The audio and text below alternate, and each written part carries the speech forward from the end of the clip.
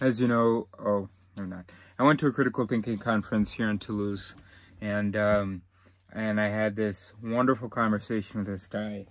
An exception to, anyway.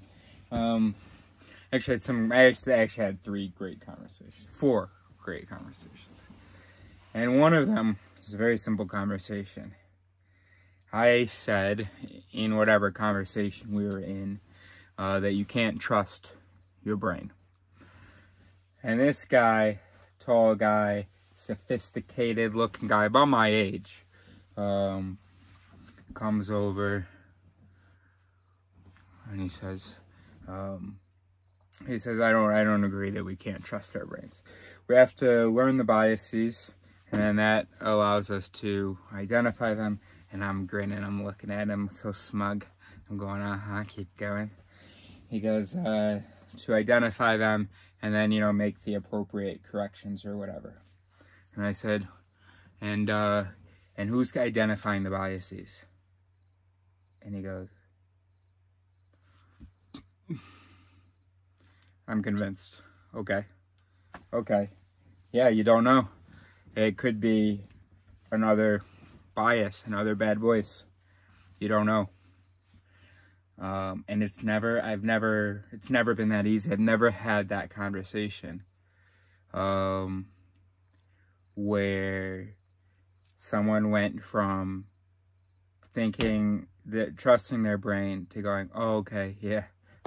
I've never had that conversation. If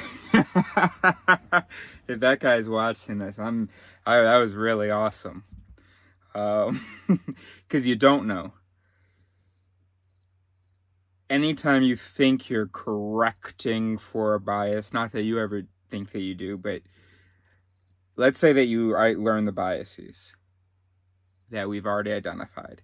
And let's say that you catch yourself doing that. Then what? Then you just go, okay, biases, stop. Working the controls, I'm taking over now. Me, the reasonable part of the brain. No, so your reactions to your biases could be biases. You never know. Which is why the only way to have a meaningfully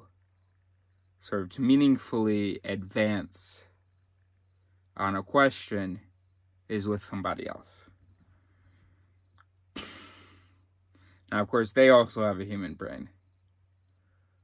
But hopefully, just the fact that they're not in your body, when the bullshit comes out of your mouth, if they're smart enough, then...